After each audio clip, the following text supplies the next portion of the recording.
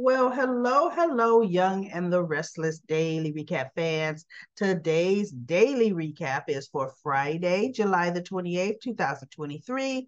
Friday, July the 28th. Well, they jump right in, right on it, just real quick in a hurry. They stage a pre-wedding argument between Billy and Jack in the house. And of course, Ashley's there. It's for Ashley's benefit and Tucker's there, and Billy's saying, why the rush? Why there's no need for you to rush into a marriage. Like, the same way, yeah, setting the stage. Now, the problem that's going to happen is there's gonna come a point where Billy's gonna really mean Billy does mean what he says. Really, honestly, he does. Billy told Jack and Diane, look, it's not a far stretch. You both know I feel Diane should step away. I mean, Billy's being Billy. But see, some real truths are going to be said that's going to really stick and hurt one of the two. And then what's going to happen is, like, what they want is Billy to become a mole for Ashley in her company. Well, don't let that happen. And that's one of the things Jack said. But look, don't get sucked in, because the grass is not going to be greener over there. Yeah, you better worry about that, Jack, because quite frankly, the grass could be greener.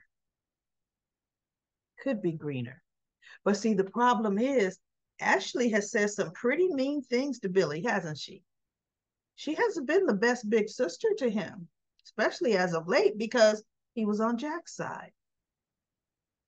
So anyway, whatever. Tracy comes down and tries to stop the nonsense. No, actually, Tracy doesn't come down and try to stop the nonsense. The next thing we have is let's see. Oh, they go to Adam and Victor. Adam comes in pissed, which I would have been too, because Nate threw it in his face. Oh, you trying to roll Newman Media under a dustus? Oh, that's not going to happen. So he came in and he told his father, why would you tell he goes, what we said in confidence to the enemy? And Victor looked at him, son, why is it you decide that Newman Media, why would you refer to Newman Media, a company that your company is going to be folded into, as the enemy? That is your problem. Oh my goodness. That he goes, you are going to be a subsidiary of it.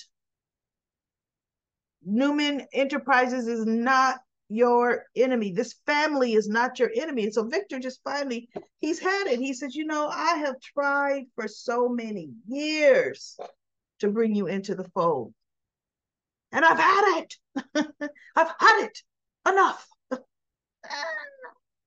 Pretty much you will fall in line or you're going to get out. And he goes, oh, once again, are you already? Once again, you're trying to kick me out of the family again. And he's like, for the record, I have never kicked none of my children out of the family. Which he hasn't. He's kicked them out the business, but not the family, right? So he just said, I'm trying to save you from yourself. And he goes, and when won't you get it through your thick head? I run this family. I run this company. I run all of you. I'm thinking, see, there you go, Daddy. That's where you cross the line. How do you run a family of adults?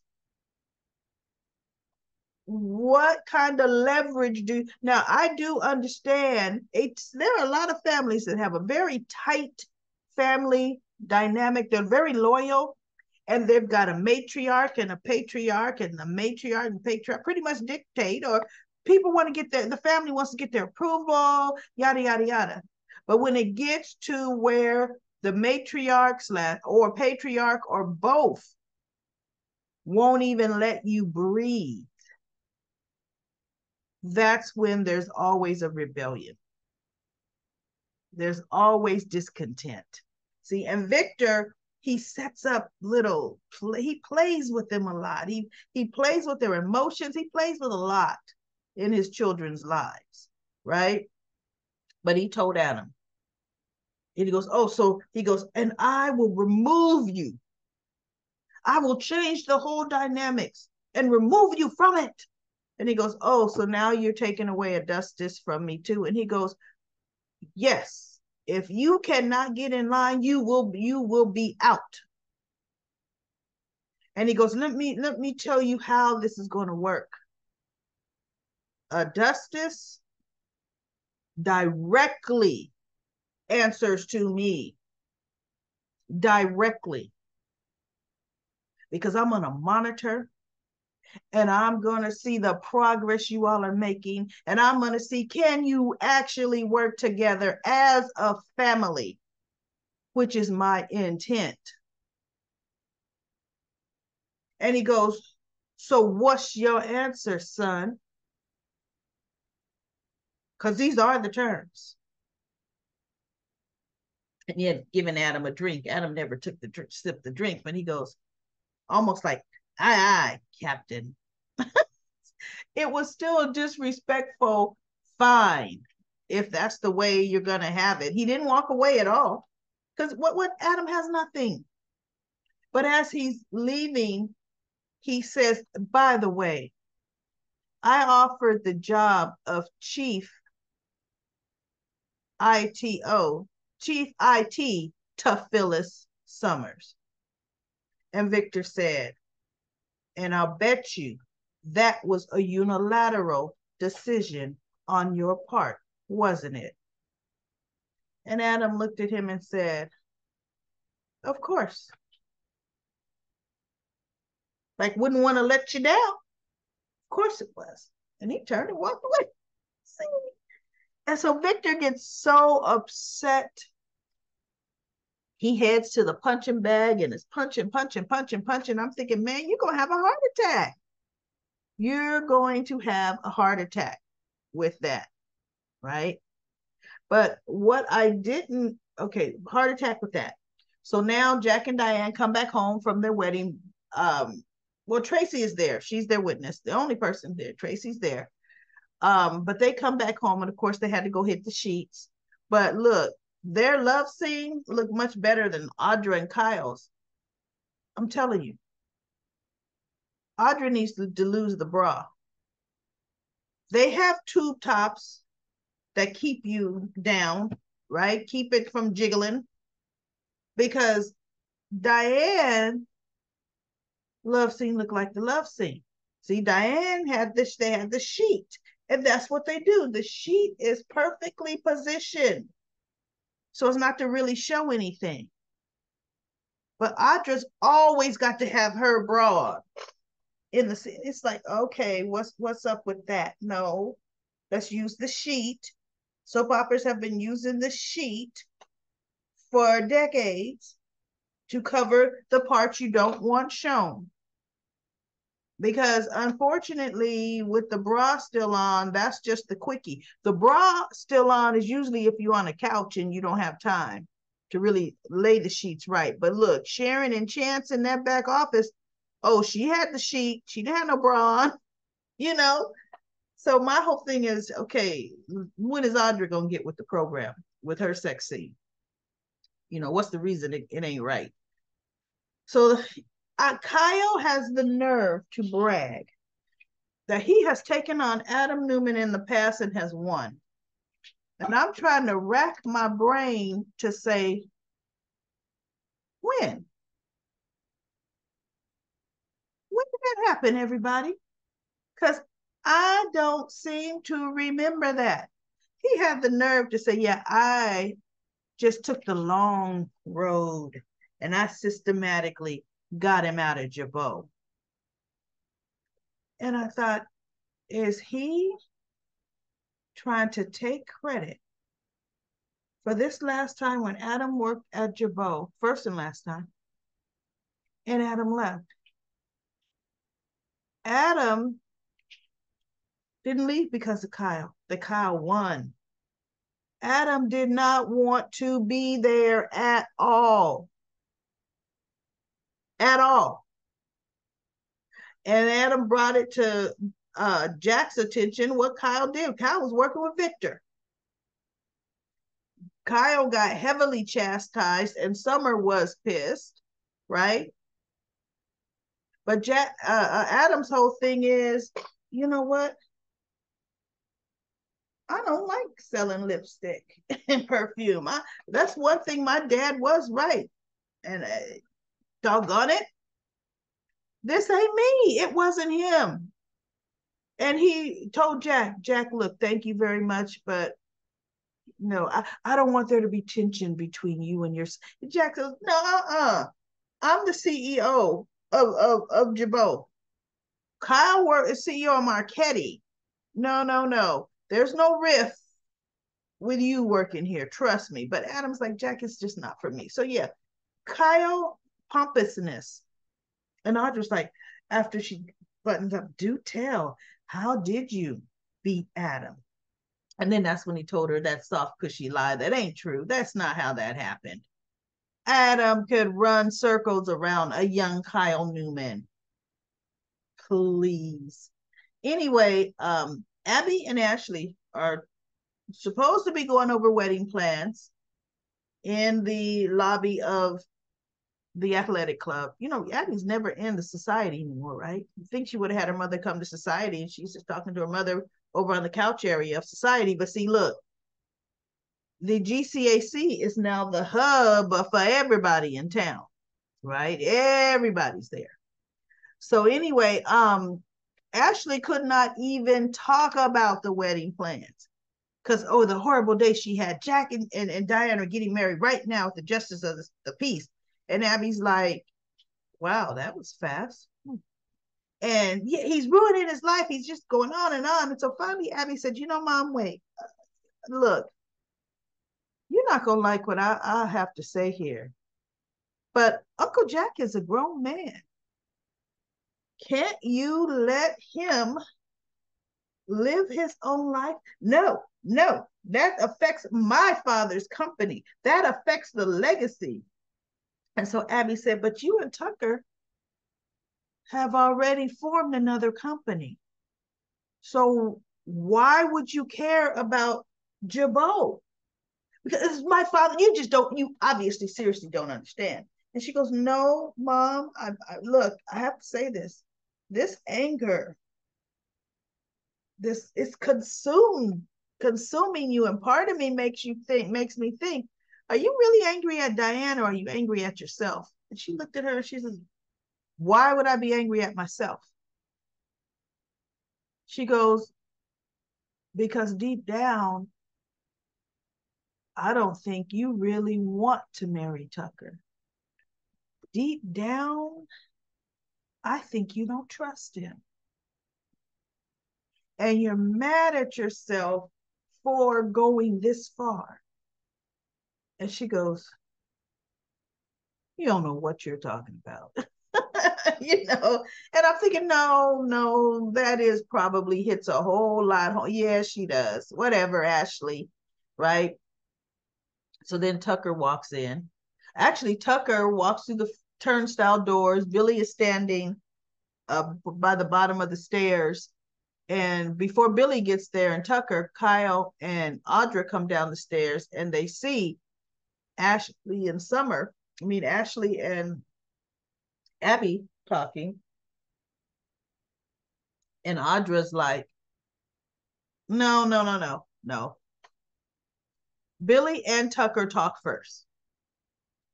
And Tucker's like, I'm surprised you're here versus at your brother's wedding. And Billy looked at him and said, why would I be at my brother's wedding? You were at the house earlier. I expressed how I felt about that. So why would I be there? He goes, well, families do have changes of hearts and blah, blah, blah. And Billy looked at him. He goes, yet here I am. And like you said, families, and you ain't in it. So it's none of your business. And Billy walks away and he goes to the bar. So Tucker goes over to Abby and Ashley. And that's when Audra and Kyle come down the stairs. And Ashley looks over there. She goes, what is happening with that? And Abby takes a look. And Tucker goes, oh, you didn't know? No, he goes, no. And they go to the bar. Audra's sitting in the bar stool seat, and Kyle's he's standing and he's kind of leaning over her. You know how that little intimate, what would you like to drink? You know, Kyle ain't caring what anybody thinks or says, right? So, but look, if Victor Newman would have walked in the door, he would have cared because Summer's his granddaughter, right? And right now you working for Victor Newman. So Tucker says, no, that's just two colleagues having probably drinks and maybe dinner. And Ashley goes, that looks like more than colleagues coming for drinks and they're going to have dinner. And so then Jack and Diane walk in because they get up and they say, look, they would love to spend the night together in the bed celebrating their honeymoon, but they had a plan to put into place. See, all this planning, right? Everybody planning. So they got dressed to go out, to the GCAC because that's where Billy and them set up the encounter. And they walk in and Diane's like, oh, Kyle is here. I wasn't expecting him to be here. And Jack said, me either. He goes, we could call it off. She goes, no. Of course Diane's going to say no. No, so be it. So they go over to Kyle. And actually, Jack's at the bar when Kyle and Audra comes, not Jack, Billy's at the bar when Kyle and Audra come and sit down. And he goes, Kyle, you didn't go to your parents' wedding? And Kyle is like, I have meetings. And so Jack says, what happened? Billy says, what happened to, supposed to have meetings, what, in the day throughout the night? And I'm thinking, careful, Billy, you're giving it away. How do you know that? How do you know what Kyle said to his parents? And he goes, hey, a meeting got canceled. So here we are. Because Billy's like, you couldn't have taken an hour out of your day to support your parents. And Kyle goes, what's it to you? You weren't there. Right? So then Jack and Diane come over and they say, Kyle, and Billy just looks. And they say something to Kyle about, I thought you had meetings. And he says, yeah, but they're done. How did it go?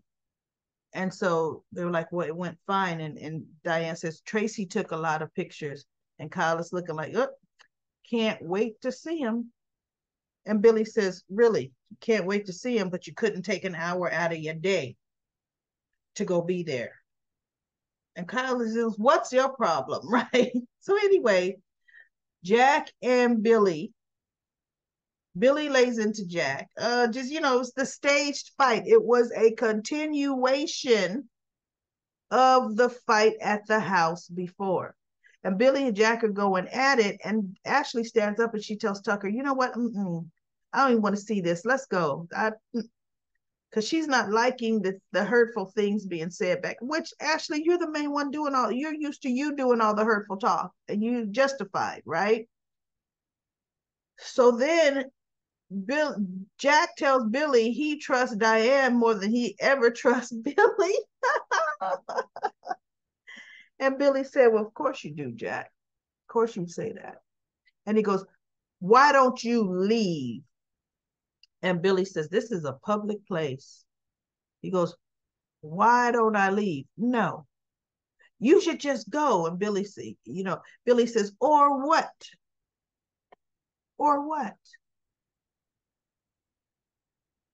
And so Jack says something to Billy. And now he goes, you want to take, Jack, you want to take this outside? Jack is coming in. So now Kyle rushes and gets in front of Billy.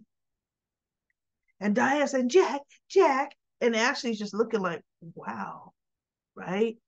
And I'm thinking, are you and Tucker that stupid? Tucker's not that stupid, so don't be that stupid now, right? So Billy says, no, you know what? I'm going to go. I'm done. I've had it. Now, Billy didn't say I quit. I thought Jack was going to end up saying you're fired. right? But none of that happened. So Billy leaves, and um, Billy goes storming out. And Kyle, because at one point when he said stuff, because he was talking about Diane, she's going to tear it down, she's going to burn it to the ground. And Kyle's like, watch it. Don't talk about my mother like that. So, like, shut up, Kyle. So Jack leaves. I mean, Billy leaves, and Jack and Diane, they goes, you know what? Jack goes, look, let's just take our celebration elsewhere. So they go up to where the doors are, and they turn it. Diane goes, you think they bought it? Oh, Jack is really flustered. She's like, do you think they bought it? And he goes, I don't know. And he's doing the, how Jack does his face. He goes, let's hope so. He goes, let's just go. And they went towards the jazz lounge area. So I think that's where they act, because they didn't go out the turnstile doors, right? So then it shows Ashley coming into the coffee house. Billy's sitting at the table with his cup of coffee. Ashley comes in, and she sits down, and she says, so what are we going to do about Jack?